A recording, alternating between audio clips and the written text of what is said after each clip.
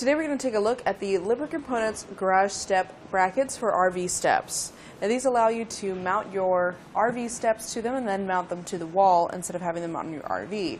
So on the off season, whenever you don't want to have your steps hanging out, getting rusty, you can mount them inside your garage or another convenient location. It's going to come with the 2 brackets as well as 2 clevis pins and 2 cotter pins. So we'll just take our clevis pin, put it through the bracket, then it'll go through our steps and back out, and then we can secure that in place with our cotter pin. Try it with my right hand. Go a little bit better. So that'll keep your step secured up and out of the way. As far as dimensions, our brackets are both going to be about 2 7/8 inches across.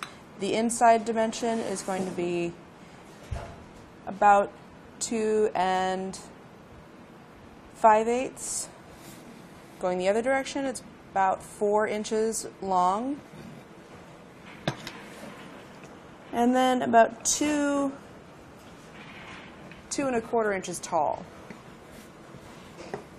So pretty small footprint for these brackets. The distance between the mounting holes, center to center, is about 3 1/4 inches.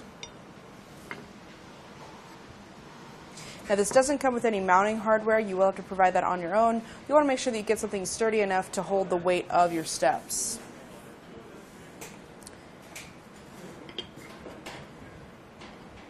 Put our other pin through there.